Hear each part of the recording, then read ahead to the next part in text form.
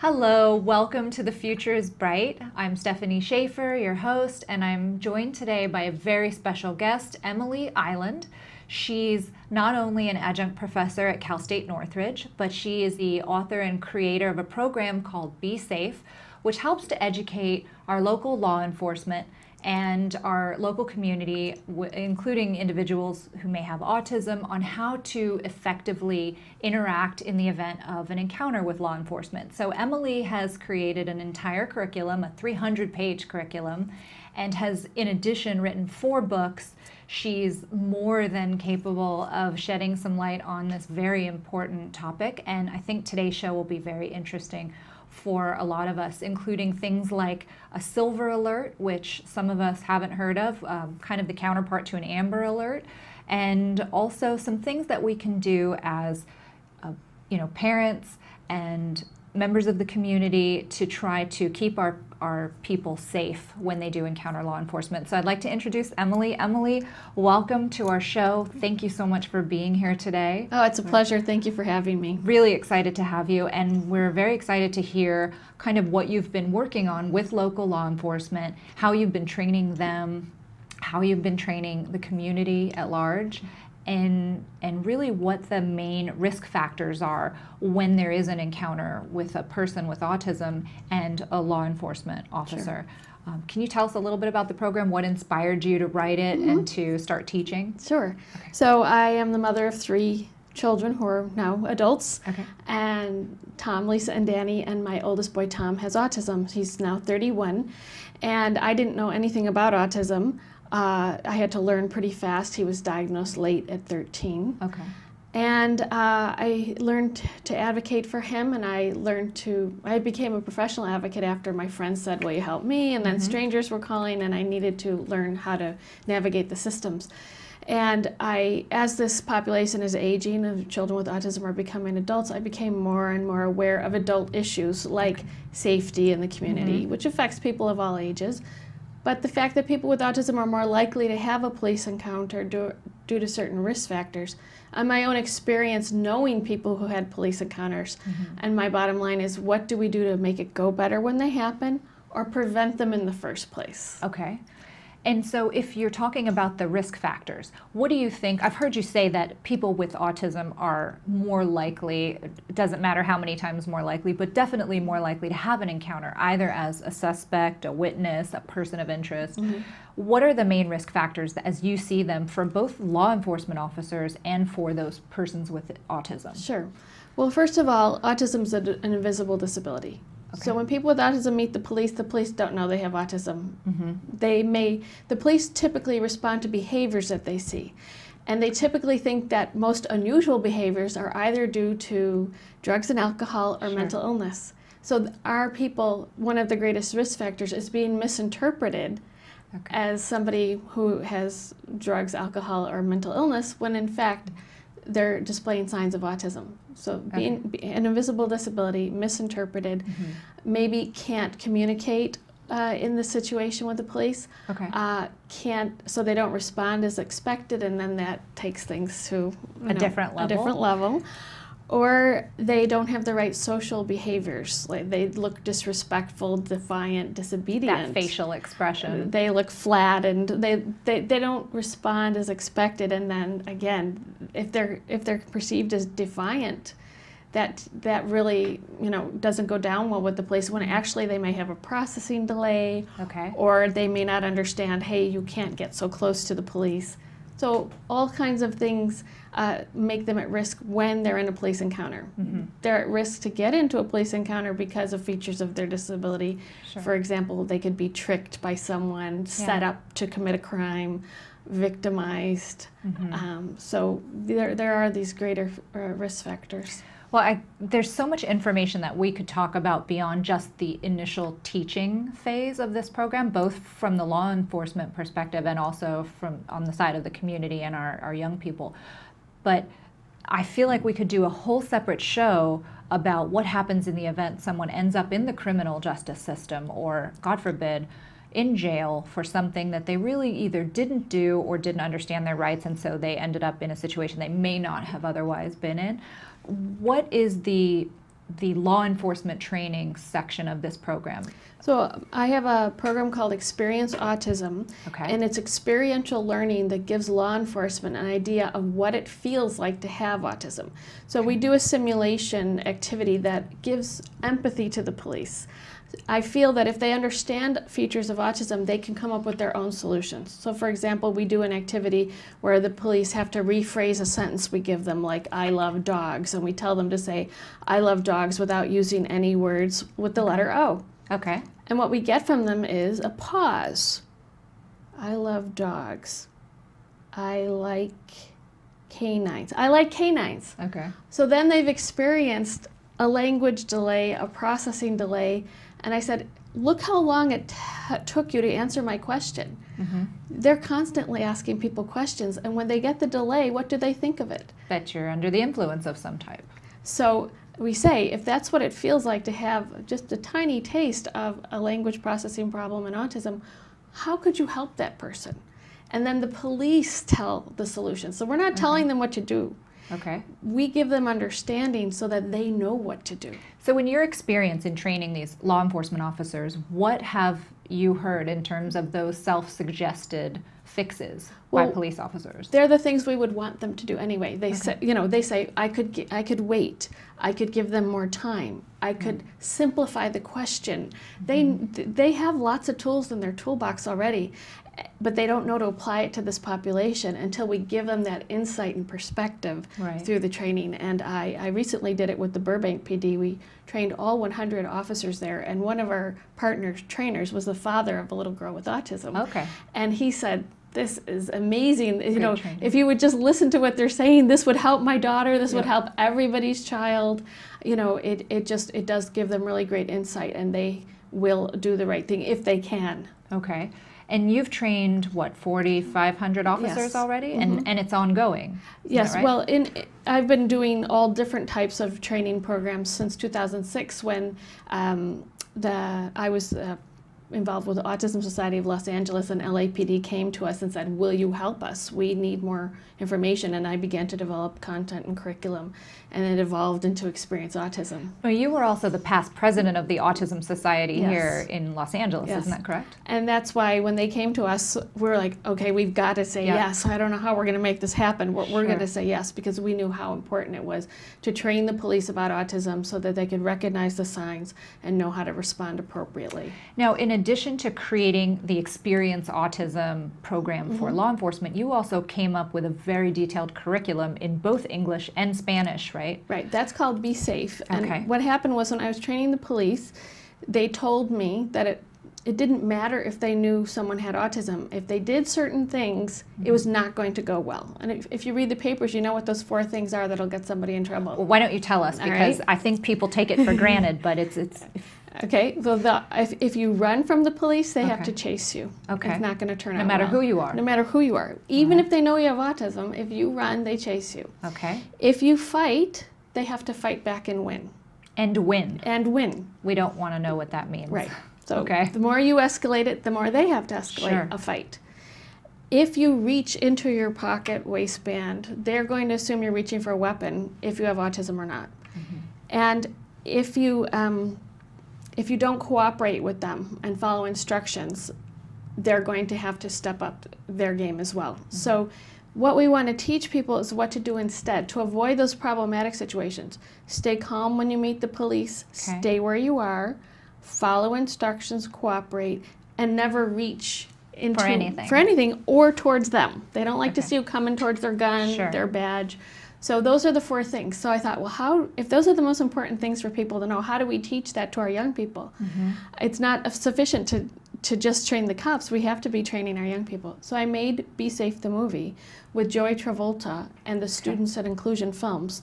So in the film Be Safe the movie, we use video modeling to show what to do when you meet the police. Okay. So it's all positive. Instead of saying don't run, we say stay where you are. Stay where you are. Instead of saying don't panic, we say stay calm. So we tell them and show them what to do using video modeling. So the movie Be Safe is available online if anyone wants to purchase it? Yes, it's at besafethemovie.com. We have the movie. Okay, so you heard this. This is besafe.com. You can obtain the movie that Emily created, and parents can use this. Guys, you can use this with your kids to help them understand what to do and what not to do. As you said, Emily, the 4 things that can get you killed are big deal for police officers, especially in today's society with so many potential dangers for the police, and their increase in the use of body cameras and car cameras. Everything's recorded, and we have to really elevate our safety precautions, I think. Because we can't blame the police when they have a justified use of force, and that's what the cameras are for.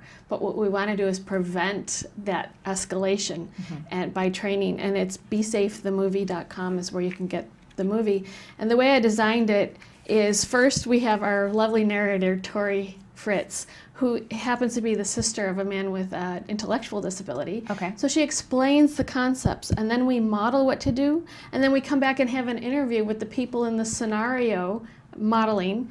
They explain why they did certain things and what the expectations are. So I developed it to have a lot of integration of concepts and different ways of teaching the same information so we can reach a wide range of learners of all verbal and cognitive levels. Well, and our learners learn in different ways. Some of us are more visual, some more verbal, and so I think this helps.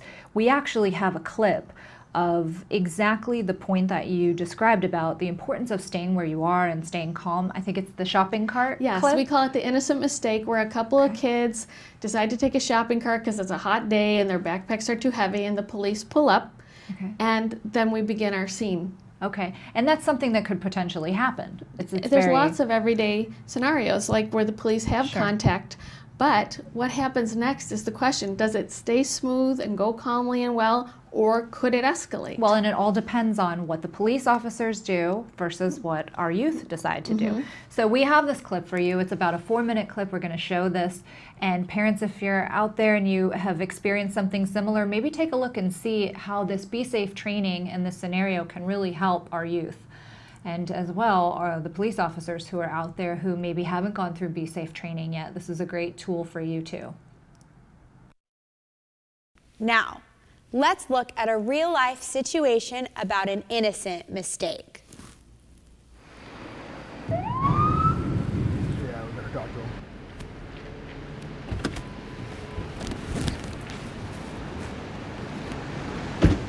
Afternoon, guys. What are your names? Jerry Marco. Monica Wilson.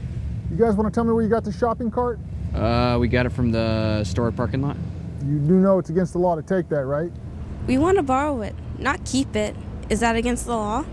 Well, the shopping cart belongs to the grocery store. If you take something that doesn't belong to you, it's the same as stealing. We're sorry, we didn't mean to steal it. I'll tell you what, I don't think you knew what you're doing was wrong, so we'll overlook it today. But I'm going to need you to take that right back where you got it, okay? You guys go ahead and get going. We're going to watch you. All right. Okay, thank you.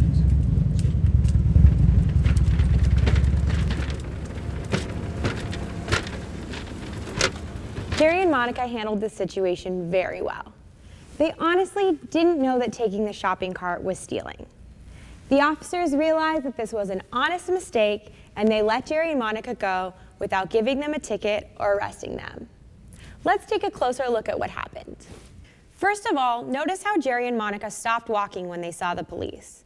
They did not try to run away when the police car came near. It is extremely important that you never run from the police. If you run, the police will have to chase you. That is a situation you want to avoid. Next, notice how Jerry and Monica had a calm conversation with the police. Everyone was very polite. Jerry and Monica told the officers that they didn't know it was against the law to take the cart. They apologized for what they did wrong. They did not argue, and they returned the cart. This is really what happens when kids are finding themselves in a situation where they're encountering a police officer, and now, as a result of the Be Safe training, they do what? They know to stay where they are when they meet the police, stay calm, and follow all the instructions. Do what the police tell you to do. Exactly. We even refer to the just do it from the Nike. Sure. If the police tell you to do something, just do it. Yeah, don't ask questions. Right. And we need to teach that rule. Sometimes some people say to me, well, what if it's a rogue cop and they're telling them to do the wrong thing? I'm like, well, that's such an exception. What we really need to teach people is the rule.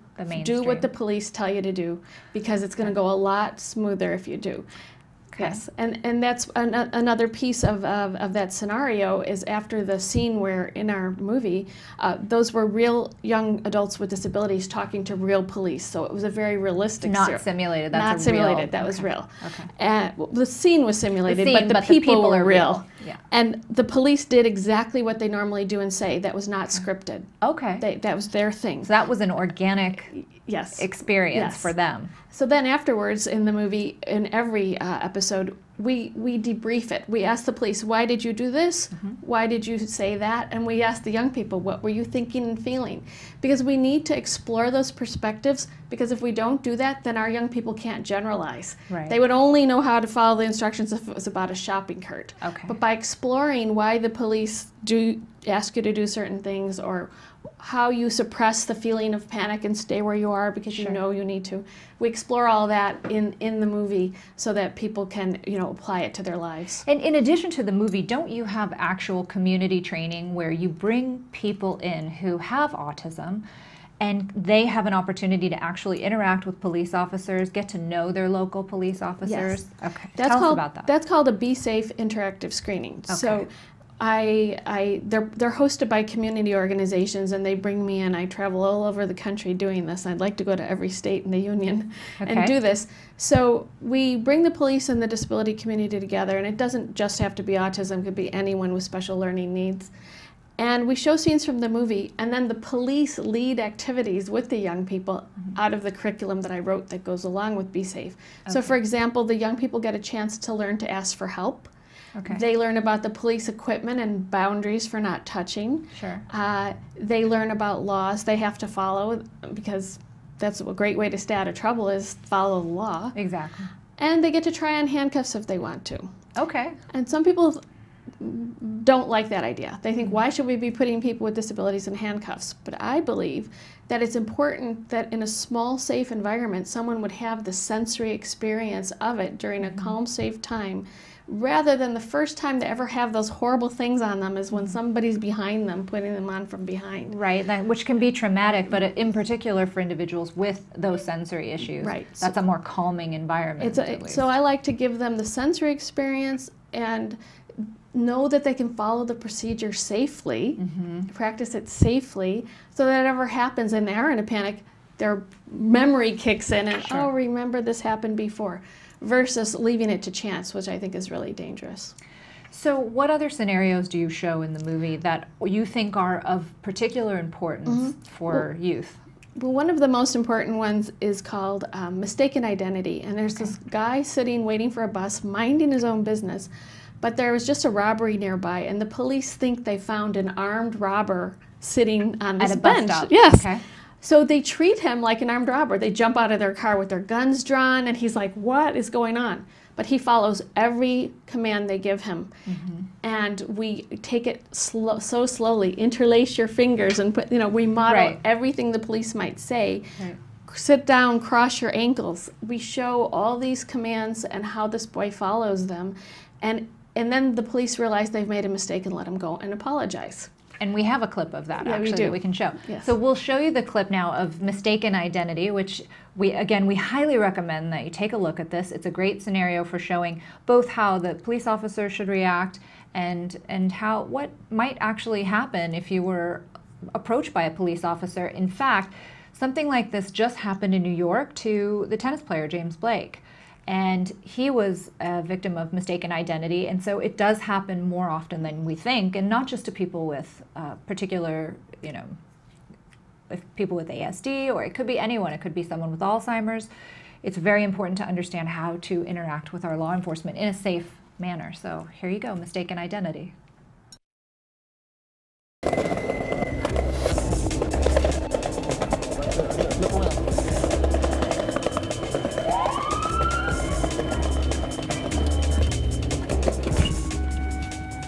Hey, put your hands up. Drop your backpack, put your hands above your head. Interlace your fingers, put your hands on the back of your head. Stand up, move your left. Spread your legs. You got any weapons on you? No. You have ID on you? Back pocket.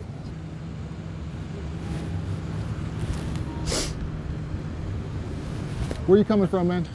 School, I'm trying to head home. What's this all about? Have a seat on the curb, I'll let you know. Kick your feet straight out, cross your ankles.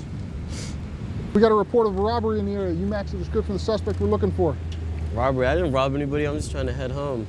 Okay, well right now all we got is a description, so let us do our job, figure this out, we'll get to the bottom of it. If it's not you, we'll have you on your way, all right? All right.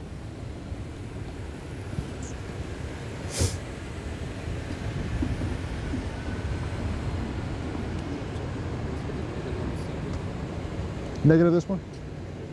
Copy. All right, stand up, man. Back up on the curb.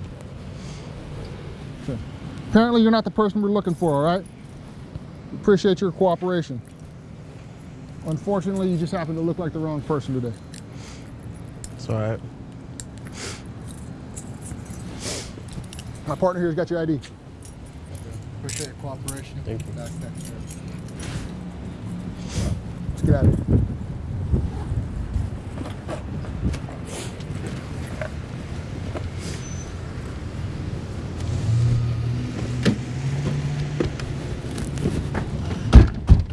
This was a case of a mistaken identity. The police officers heard the description of the robber and needed to find someone who matched it. Vaughn matched the description of the robber. The police needed to investigate. Did you notice how the officers immediately had their guns out? They thought that they found the robber. They knew the robber had a gun.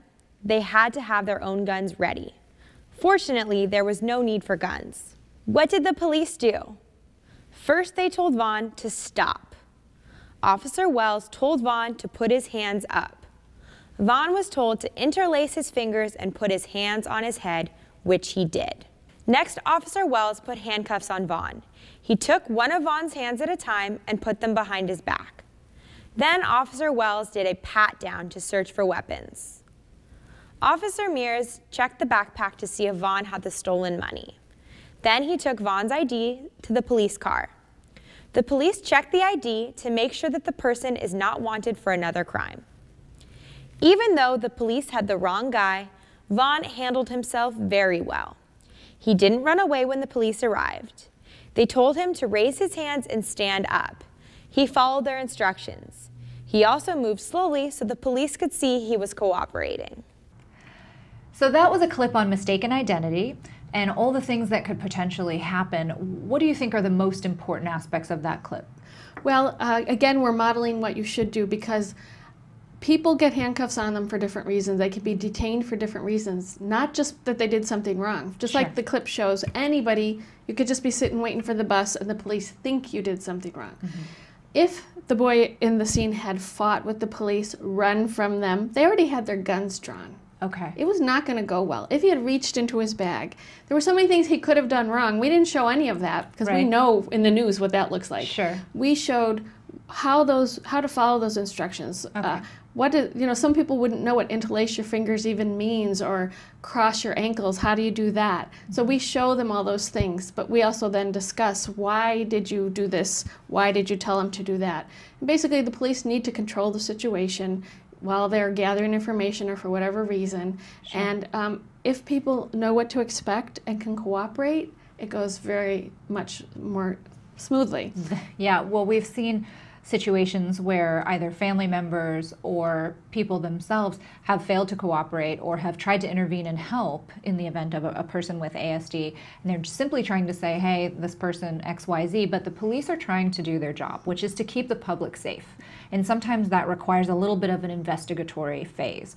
And so what do you think are the most important things that our youth and people in general can do when they encounter a police officer if they've been diagnosed with autism? Is there some tool that's available to them? Yes. Number one is let the police know about your autism. If you have autism, have a safe way of letting the police know. And you created something specifically for this purpose, I did. right? Yes. I came up with the I Have Autism card Okay.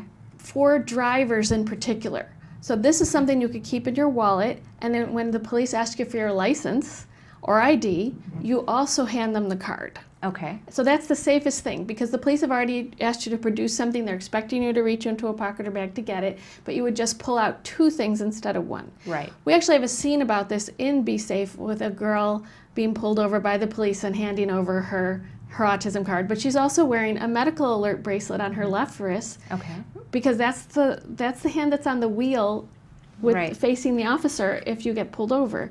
And they're trained to look for medical alert tags. And they make you generally, when a police officer pulls you over, they ask you to put your hands Hands at on 10 the inches. wheel. Hands on the wheel, please, so then it's Then they can see it. identifiable and they can see, and they will flip it over They and will. look. They will. So in the absence of, let's say, a medical ID bracelet, you've got this card, and I'm looking at a copy of this. It's really quite ingenious. It says, I have autism. And on the back, it says, how to help me, which we're going to throw up on the screen for you to see, but it talks about calming techniques, help me keep my cool, use a calm voice. Sometimes police officers can come off quite abrupt, especially standing on the side of a freeway, let's say. That's called command presence, and it's Okay. part of their training. Okay. Avoiding physical contact, if possible, to reduce flight or fight response. So The panic mode that someone might go into. exactly, which is also the benefit of having this training and allowing our youth to experience it in a safe and quiet environment before it actually, God forbid, happens. Reducing input like noise and lights to calm my senses. Sometimes if you're pulled over at night, the first thing a police officer will do is shine that light right in your face. A friend of mine who was driving who has autism, the police were behind her, and she was so freaked out by the lights in her mirror and in her window that she pulled over in front of an oncoming car and got hit. Oh, She was goodness. so freaked out. So we asked, reduce the noise, the number of people, the calm. proximity, whatever you can do physically to make the environment more tolerable. Which is really great training for our police officers, because if they're aware of this, they will share this with their colleagues, and then that spreads to whenever there is an incident where someone's pulled over or does have to encounter law enforcement. Be clear, use simple words, give one instruction at a time. That's a big one. It is, and it's hard for them to do. And in our training, they come up with these solutions. These are the solutions that the police came up with in Experience Autism. Even more ingenious. So they came up with these ideas themselves, and they know why it works. And even if they haven't been trained, it's all spelled out for them here very Okay. clearly. Okay. Also, wait, be patient. I need time to think and respond. That goes right back to the example that you gave about, say, I love dogs without using Right. O. So I like puppies. Mm-hmm. These police officers have learned, I think, to be more patient and to give people time to respond. Right. And if this is the first time the police officer's even hearing about autism from this card, if they Got can it. do these things, it's right there. Well, and if it's saying this is how you can help me, then I think that you've already gotten yourself 10 steps ahead of the game in terms of being safe and not having an environment that's potentially harmful. The police say, the more information I have, the better I can do my job. Okay. In an emergency, there's not a lot of time to explain, but to have something like this, or any other tool that someone prefers to use, if they don't want this one, they could use another tool. But the more instantaneous information they can get with the least amount of language, Sure. and especially for people who don't have a lot of language in the first place. Well, and for law enforcement, it's usually a situation of assess, collect that information quickly, and make a spur-of-the-moment decision that's the most safe decision for whatever the environment calls for at the time, and in order to keep everyone safe. The last item on here for how to help me is call someone who knows me and ask them to help. Is there a place on this card for On the police backside. officers? Okay, On the so backside. on the back side, and I'm looking at this card, and we're going to put it up on the screen for you in a moment, but it says, emergency contacts. My name is, fill in your name. I need help in an emergency or criminal situation. Please get in touch with my emergency contact right away. And there are a couple of names and numbers and where you live. Yes. So that's very, very helpful. That already puts you so far ahead of the game. Yes, because it's really important for someone to be able to self-disclose and not rely on like a parent to arrive on scene Sure. or a caregiver to arrive on scene. That doesn't always go well. The police like to follow their protocols. If they ask for an ID and they get this extra information, they can incorporate it rather than having something disruptive. And where do people get these cards? If I'm a parent and I want some of these cards, how do I get them? We have them at besafethemovie.com. We also have them for Down syndrome and Alzheimer's. Okay, fabulous. Because we know people, the police, the tips are kind of similar. They are. I've got one here in my hand called I Have Down Syndrome. So they both have emergency contacts on the back, and they both have information on how to help me with just very key points. And then on either side of them, the one that says I have Down syndrome makes a very a good recommendation not to put the person face down so they don't suffocate. And for autism, it's all about communication, social skills, behavior, and sensory sensitivity, which can really help. Also, it says I may shut down or escalate when stressed. That's important. That information is so much more than most of us could get out, most of us in general, and just whoever we are. When being pulled over by a police officer, we're not given enough time to say any of this. No. So this is instant safety and protection, I think, Yes. at least. And we actually use this card in Be Safe the movie, and I have some realistic things that happened in real life. Like, for example, it's two police officers talking and reading this card together. Okay. And one knows about autism because his nephew has it, and the other doesn't know. And the one officer says, should this girl even be driving if she has autism? And the other officer says, oh yeah, people with autism can do all sorts of things. You know? Well, that's a good scenario, because many times, if you notice, now, especially these days, when police officers pull people over, they oftentimes have a second vehicle that will pull up. And so you find yourself with 2, sometimes 3 officers for a simple traffic stop, just because those officers happen to be in the neighborhood. I've asked police officers about this. That can be even more traumatic, I would think, to an individual with ASD, because they're now in the presence of 3 police officers. When does that ever happen? Well, actually, the others usually stay back and only one goes to the window, typically. Now, is that the new training? Well, that's what I've seen. And in fact, that's how it is in the movie. Remember, in the movie, we didn't tell the police what to do. We just let them do what they do. And in our movie, one comes to the window, the other stands behind. Okay. And so it can be pretty intimidating if you find yourself sitting in the driver's seat of a vehicle. And this has happened to me before, where you've got one police officer in your window and another one in your passenger window. Yes. And partially they're just looking for kind of the plain view doctrine, anything that's out and apparent in your car, anything that gives them reasonable suspicion or probable cause to go further or to search the vehicle or search you. Yes. And so this card is great. Let's put it up on the screen if we can. This is the I Have Autism Emergency Contact Card, which, as Emily said, is available at besafethemovie.com. And so you can buy these cards and really It's just one more tool, because the police need to know, everything's so fast in police work. Split-second decisions, needing to gather as much information as they can as quickly as they can. And, you know, if someone has a disadvantage in autism of their language going away when they're in a panic, or their verbal skills are limited anyway, we've got to give them tools for communicating effectively with the police and safely. Sure, absolutely. And what about from the standpoint of, and here I was going to show you the Be Safe the movie, by the way. This is the movie that we're talking about. It's called Be Safe the Movie. It's available at besafethemovie.com. It's got all kinds of interesting information on the back.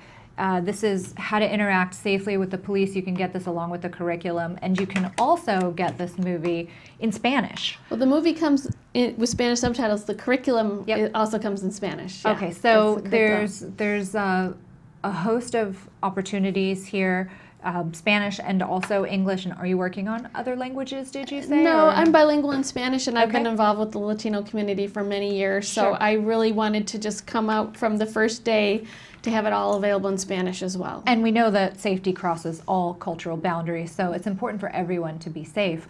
What do you find now, in having taught this program to several police officers and in dealing with the public and how to be safer, are the hot topics of today?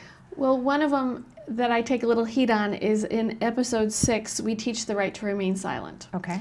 And my view on teaching this is it's very difficult for someone with a disability to judge what to say and not say. And the only way you can protect your right to not self-incriminate is if you understand it. Sure. So we explicitly teach what it is and encourage people to ask for a lawyer. And the reason I tell people on the spectrum to ask for a lawyer is because then the lawyer can help them decide what to say or not say. Maybe they should do a confession. Who knows? But the lawyer knows. Sure. A person with autism is not going to know how to protect their rights necessarily. So they need special instruction in the topic, and then they need a rule to follow. The rule is ask for a lawyer. And some police have argued with me that they'd rather have the person confess. And I said, well, are you saying that a person with autism should have less rights than somebody else who has the right to remain silent? Right. There's a film by Dennis DeBott where they ask some people with autism, do you waive your rights? And they waive their right hand. And there's the danger of the way, not protecting yourself and then saying something that's potentially incriminating. Yes. And you've either not been Mirandized or you don't understand what the Miranda rights are. Right. It's another issue. Like, for example, in the case of my son, who's a very bright man on the spectrum, I asked him, what would you tell the police if they stopped you? And he said, I would tell them everything, for the truth will set you free. And where did he get that from? From a movie. I mean, I know it's a line in the Bible, and but he was going to live by that rule instead of really understanding what will happen if you just tell the truth to the police. The police would like us all to always tell the truth, but we don't have to. We don't have to incriminate ourselves. So we need people with autism to either understand that they don't have to answer and they can ask for a lawyer, or just to ask for a lawyer from the get-go, because anything you say can and will be used against you. Right, and usually is, exactly. Unfortunately. So if you had to summarize the easiest way, the easiest rule or most simplified rule for folks who have ASD, who find themselves in a situation where they're potentially saying something that is self-incriminating, or an officer is trying to get them to confess to something and they don't have that capacity to understand, what is that simplistic rule that you would teach everyone? Give your name and stop talking. Give your name. Give your name. Do you and ask for a lawyer? Okay. Now, I would argue with you, just to play devil's advocate, that if I'm a police officer and I pull someone over and that person says, I want a lawyer, I'm automatically, it's just human instinct to assume they must have done something wrong. Right. I guess we would say if they're detained. If it gets to the point of being detained, that's when you ask for a lawyer. And what would you teach our youth that detained means? Right. How do they know when they've been detained? Well, we bring up a couple scenarios in the movie when someone is detained, but we can't teach every nuance, so we use Be Safe to open the discussion, and then you would go from there to find other resources, which we suggest, other resources, and to go into that level of detail. We're kind of given the big picture. Sure. And then we're using it. That's why the curriculum is there, to have those additional pages to go into some topics in more depth. Okay. To make sure that everyone has the 110 safety words in the vocabulary that they need to be safe. That's a lot of words. It is a lot of words, and we expect people to be safe when they don't know what self-incrimination means, or they don't know what a law is. They don't know what danger means. How do we expect people to be safe if we're not teaching these things? Well, and you have the example of the gentleman sitting on the bench with the mistaken identity. He now finds himself detained. When does he ask for a lawyer? Is it immediately, hi, I'm so-and-so, and they know that this person is not the one they're looking for? Ask for a lawyer, be quiet? Is that basically what you would recommend? Well, probably. The way we model it is he just waits quietly. He doesn't say anything. He says, why are you doing this? And they're like, we'll let you know. But he doesn't talk. He just sits and waits quietly. And so there is no problem because he's not giving any information. Right. Yeah, the part about being detained is a bigger issue, and we have an episode about it. With also in the movie. Yes. That I would imagine that is a very important thing for people to know, especially where you're trying to ascertain, is it just a basic traffic stop? Is this a situation where I'm potentially a suspect in a crime? And sometimes people don't even realize that they are when approached by an officer, and this goes for everyone. There's a big question about that. You know what's amazing about what you're saying is look how complicated this is, and people aren't even teaching the first thing about it. Exactly. They're just hoping it'll go well when it all happens, if it happens, or they're hoping it won't happen. The same scenarios happen for people who don't have ASD, so it's far more complicated for people who do, and that's why I think these cards are such an amazing asset to have. I'm sure that this helps the police. Are you giving this out to law enforcement officers so that when they see them, it's not the first time they've ever seen it? We do give the police, when I do my experience autism training, we do give the police that exact information. Okay. But you know what's interesting is people aren't taking responsibility for making this part of everybody's life skills instruction. Mm-hmm. Everybody with an IEP should have this in their educational plan, and in fact I have 30 IEP goals written in the curriculum so it can be integrated into the teaching. How do we send someone out of high school or out of their high school program at age 21 or 22 without having taught these things? You know, so what is your solution for this? What's your wish list on making sure this gets out there? My wish is that people would prioritize safety with the police for everybody and take advantage of these tools. I created them because they didn't exist and I knew how important they were, and it was very important to have people with autism and other disabilities help make the film that gives it authenticity. Sure. It's peers, modeling for peers. But then because I'm a college professor, I also made this differentiated curriculum that teachers can use, adult programs, behavioral therapists, speech and language pathologists, parents, everybody can use this to make sure that we're teaching these most important things. So basically, no matter the channel, you can get this, and I'm going to pick this up because this is quite impressive. You can get this Be Safe curriculum, which, like Emily was saying, is 300 pages, including those 110 vocabulary words of safety words, did you call them, that are available no matter your profession. There's a way that this can get out to people to help keep our youth safe and our law enforcement officers to do a better job. Exactly. So, and also the curriculum can be used by anybody, anywhere, at any time. You print out the pages you need from the CD-ROM. It's very user-friendly is what Emily is saying, and it's pretty timeless in terms of just understanding your basic rights and understanding that basic interaction. And I did want to add that this is for everybody. We should not assume that this is too hard for some people to learn, because if the way to fail is to assume that someone can't learn, because then we don't try. I think everyone's capable of learning. And we've had some people who have watched the movie and then typed into their iPad what they learned from watching it. We have someone who was nonverbal who had been arrested 3 times and hadn't learned what he needed to know, because every time he was arrested he ran, he fought, and people would explain to him, you can't do that, that's dangerous, and he didn't learn it until he watched Be Safe the movie. And he wrote what he learned. He learned to stay where he is, stay calm, do what the police tell me to do, don't touch their stuff. Right. He learned from watching Be Safe what he couldn't learn in real life, from real life experiences, multiple times being arrested. Interesting. So it's a powerful teaching tool, and we have to assume that everyone can learn. Well, I think that's a great place to take a break and kind of take a look at what else might be available that we can let people know about that might be an ancillary tool to the Be Safe program or to Experience Autism, and maybe let some folks know about some of the other websites that you mentioned that are very helpful and key. We'll be right back after this, and we'll finish up with Emily Island.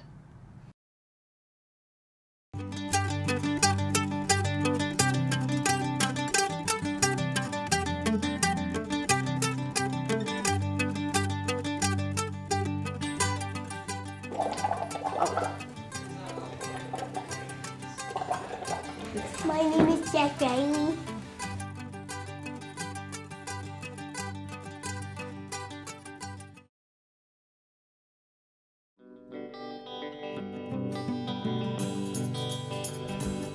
I know a cute little blue-eyed boy, and his name is Jack. Jack Riley. He got a big, warm, blue-eyed soul that makes your heart beat fast. Exciting. I say Jack, Jack, Jack is my buddy. Jack is my buddy.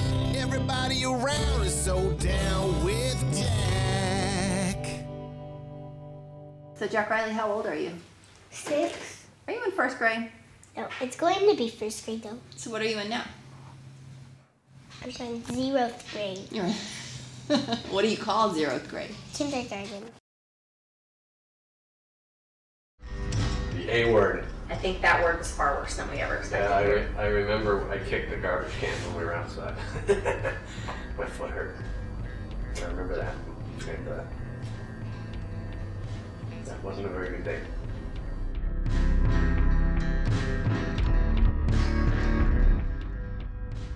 Say, yeah, there we go. Good job. Green or orange? What is it? What's your dad's name? White. It's I guess it's a pretty good example of what it could look like. I mean, there's struggles for all kids, but the fact that they were, Cheryl and Mike were so great, you know, taking in our parent training and utilizing the tools that we gave them and being on board with us and being consistent. I feel like consistency is so important because sometimes I know when parents come home, it's just easier for them to just give the child whatever it is that they need because they've had therapy all day. But consistency, I feel, is so important. And that's, you know, how you get over, you know, their behaviors, their difficulties, and yeah. So, yeah, consistency is key. And it's obviously worked for them. Like that, okay? Ready? You can do it. 1, 2, 3. Yay! Good job! Good job! Good job, Jack. We adore him, so whether you do the right thing because of that, you're doing something because of it. I think I saw coincidentally, some of it's right. When we first, you know, you hear autism, and of course I did all the online research to scare you to pieces, and you know, one of the things that probably hit me the hardest was that he's not supposed to be a kid who likes affection. He's not supposed to be a kid who's going to put out affection. And of course that's not true, but you know, what did we know at the time? So I think then, and it's in both of our nature that we thought we could love it out of him, which is probably one of the best things that we ever did. Maybe, I don't know. I'm going to marry somebody. Yeah. Eloise. Eloise? You've got a lot of contenders, though, for who you might marry. Yes, I do. Who else might you marry? She's the only one I'm going to marry. Oh, yeah? I hope. And as I said many years ago, I want him to date. I think that forms you. It informs everything in your life. You know, getting your heart broken, breaking a heart, confidence, insecurity, everything's informed by dating. And I really want him to do that. And to me, that's a typical behavior. Just that, I don't know, I mean, he's just such a cool kid. It's just, we are amazed every day at some of the stuff that he says and does, and feel very, I guess, honored, privileged to be his parents. Well, what if Mommy asks you to eat broccoli? What will you do? I would eat it, but I don't like it.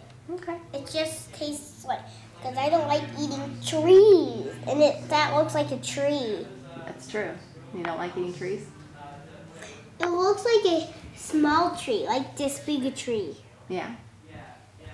That's one thing that autism has done for us. I just don't know that if you don't go through this, that you, I mean, I was never someone who lived in the present very well. I tend to look to the future a lot, always planning what's next, and boy, he helps me to live in the present because you just have to. You have to appreciate every little thing. A part of me wants him to forget that he ever even had therapy, just to grow up and make memories, make friends, and yeah, be successful in life. Perfect. Now pull the other bunny in. You did it.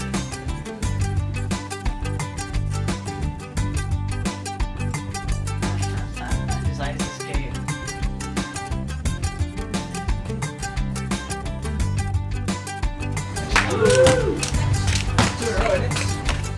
It's not a death sentence. A lot of joy and growth and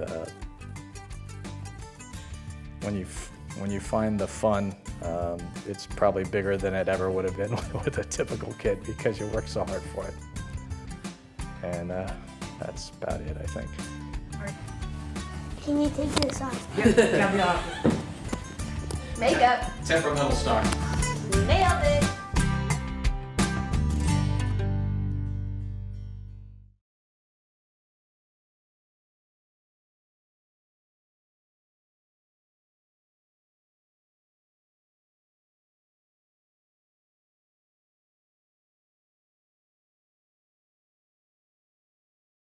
Welcome back to The Future is Bright. We're back with Emily Island, who's been telling us about the Be Safe program and all the things that we can do for our law enforcement and our local community to help have better interactions and safer interactions going forward. But what we didn't get a chance to talk about are that there are these other new programs that will help, and in addition to the little card that we were showing people, the emergency card, that there are types of QR identification codes and things that people can wear. Can you tell us a little bit about that? Sure. Well, some friends of mine in Santa Clarita started a nonprofit called If I Need Help, and they're using QR code IDs to put on people's clothes for people who can't tolerate medical jewelry in particular. They have patches, shoe tags, other types of things, dog tags. And people can scan this ID with a smartphone and up pops whatever information the parent or caregiver wants to appear. So if someone's at Disneyland and they get lost and you scan the QR code, it says, please bring him to security booth number 3. Please bring John and talk about Star Wars while you're coming over here. Right. You know, or please call this cell phone number. Personalized ways to get them home safely. Right. But you're not telling their name or their diagnosis or anything like that. You're customizing the message. If the person goes missing, they have a form you fill out that's all ready to go, and if they go missing, you can, get all hands on deck. It sounds like very new technology, and I know that QR codes have really only come into sort of pop culture in the last maybe 5 years or so. Yes. What do you do in terms of teaching law enforcement officers and safety officers at places like amusement parks and so forth to recognize a QR code ID? Well, If I Need Help is only one of the organizations doing it, but their patch says, if I need help, and then the QR code. There's no formal national training, and there's no consistency, and there's lots of people using QR codes all over the country independently of one another, but seeing it as a possible solution. But it's becoming more popular, it sounds like. And they've had some success stories already, like somebody at a soccer field, a child with autism got lost, and somebody saw the If I Need Help patch, scanned it, and had the parent's cell phone number like that, so they could call and say, I have them. For those people who may not know, if I'm wearing a QR code and it says I need help, or if I'm found, what do you do as, let's say, Johnny Civilian out there? Well, if you know what a QR code is, some people don't. It's it's a square that looks like it's made out of black and white dots or pixels, and you have a smartphone app that's called a QR code reader, and you just put that code. You read the code with your smartphone, and it connects to something. So like where I live, they have them at the bus stop, and you can find out when the next bus is coming by scanning the QR code. There's all sorts of uses for them.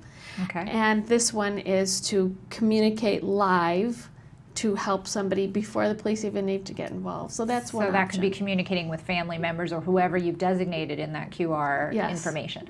Okay, so you've heard it from Emily. It's basically you just take your smartphone, hold your camera or your QR code app, which basically looks like you're about to take a picture. It puts it in between the bars. It'll line up the QR code, and you can scan that and help an individual get back to safety or back to their family. And you said there's something else. I think you said the Take Me Home program. So there's an officer in Florida named Jimmy Donahue who has a son with autism, and he thought it would be really helpful if police could have like a registry of knowing who the vulnerable citizens were, that if they ever got in trouble, they're in the registry, they could, the police could help them better because they would have that information. So he offers that software for free to any law enforcement agency in the country. It's called Take Me Home, and I know that here in California, San Diego is using it, and it Successfully? helps. Mm-hmm. Yes, Okay. yes, successfully. Okay, well, that's another program then that should probably be spread and more widely used. And part of the problem with a program like that is getting people to know about it and enroll. So we have registries at different places, but people aren't putting themselves in a voluntary way. They think, oh, I don't want people knowing that information about me. Well, what I've learned from working with the police is it can take them 1 to 2 hours to gather that same information during an emergency, or they could have it at their fingertips ready to go. So that information, if people are interested, would be available at www.takemehomeprogram.com? I think they could just Google Take Me Home. Okay, so if you need to know about this or you're interested at all, there's also the QR code ID. You can find all of this available on the internet, and we'll try and put this same information and Emily's program as well up on the Autism Society website so we can centralize it and make it accessible for you. Emily, it's been such a great pleasure speaking with you. It's a great program. You've given us some really helpful information today. Thank you so much for joining us. Oh, it's my pleasure. I really hope that we can work together to improve outcomes and prevent something bad from happening. It sounds like we already are. So thank you again. It's been an honor. And we're going to take a short break and then come back and hear about the big give that's happening next Thursday, the 17th. We'll be right back. What is autism? What is autism? What is autism? What is autism? What is autism? What is autism? I've been asking myself that for a very, very long time. Let me think about that one. Trying to just Jeez. Let me think. Oh man, that's a rough one. Yes. autism. Autism is a neurological disorder that affects many of our kids in different ways. It's a learning disability that affects the cognitive functions of the brain. A lot of people have the misconception that it's a disability, and it's really not. I look at it as like a special gift. When one person thinks differently from another. It's an opportunity for everyone to learn to understand someone that's a little different than them. Autism is the ability to educate. They're given so much talent in different areas. To me, autism means a chance to be with and be around people you really care about. Autism is beautiful. It's a way of seeing the world differently. It's always unique, totally intelligent, and sometimes mysterious. Happiness that comes out of my son's hard work. It's a movement. Unpredictable. That's right. Awesome. Love. The field I want to work in. Laughter, fun, joy. Autism is beautiful to me. I want you to remember these 3 words. There is hope.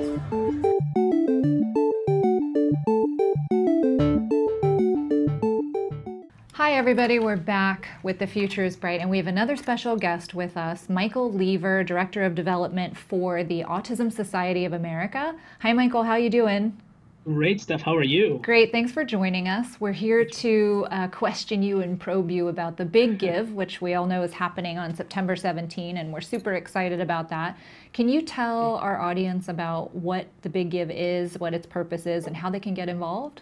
Sure. So the Big Give is our first annual national fundraiser for the Autism Society.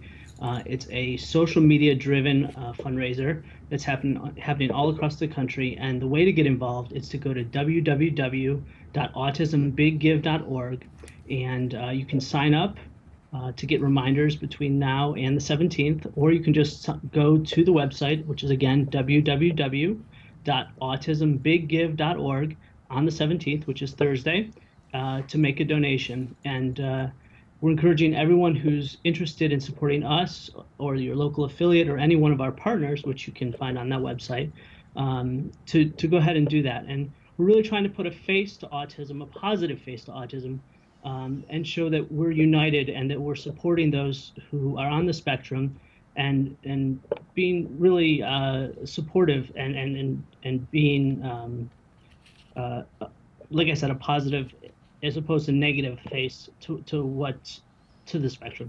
The other thing you can do is support us by going on social media and promoting it, and you can do that by posting how you're involved or how you're affected by autism, and using the hashtag #AutismBigGive. Those are the 2 ways we encourage everyone who is capable of giving to make a donation, and if you're not, by simply supporting us by spreading the word. That's fantastic. So you can use hashtag AutismBigGive if you want to tweet it out or do anything to spread the word. It sounds like a really great event. As Michael said, we're trying to raise money to help support create funds for the community and to provide those much needed resources across the United States. Also, if you want to donate, unless I misunderstood Michael, you can go right to AutismBigGive, www.autismbiggive.org. You can find out more information about it and make donations. Is that right, Michael? That is absolutely right. It's just as simple as that. We can't wait for this event. It's going to be a really big success. And up until the event, you can also use that website to make donations and to help get involved. And you can also use the hashtag AutismBigGive up through the 17th and spread the word. So thank you, Michael, for joining us. We're really looking forward to it, and we hope it's a tremendous success. Thanks so much, Steph. Thanks, Michael. Take care. See ya.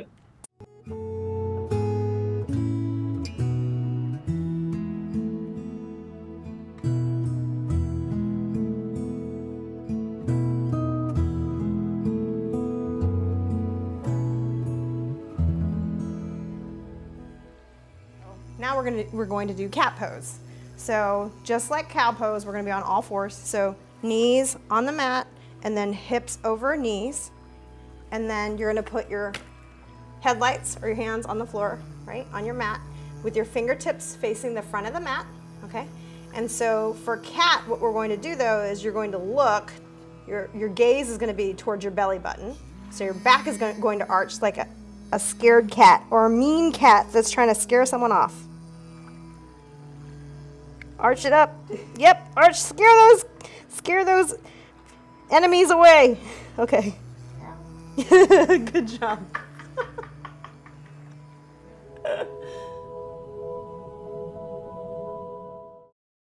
So you've heard about the Big Give. Please get the word out, hashtag AutismBigGive. And if you are interested in making a donation, www.autismbiggive.com. Thank you for joining us today. We will be back again next month with a new episode of The Future is Bright.